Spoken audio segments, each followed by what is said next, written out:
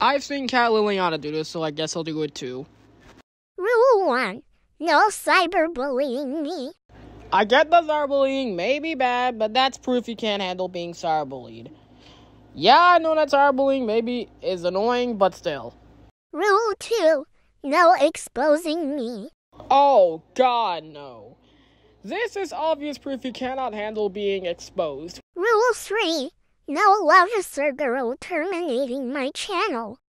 Oh, hell no. I am not going down this rabbit hole all over again. First of all, please stop using my old handle, Love Is Your Girl. It's very old and it's very cringe.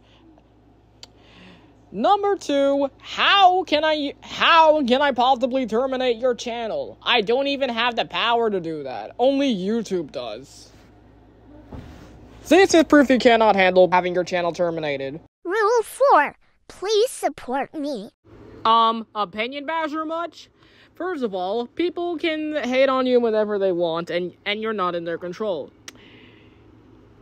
And people might just lose interest on you, so don't force them to support them unless you're becoming a bad user or something like that. And also,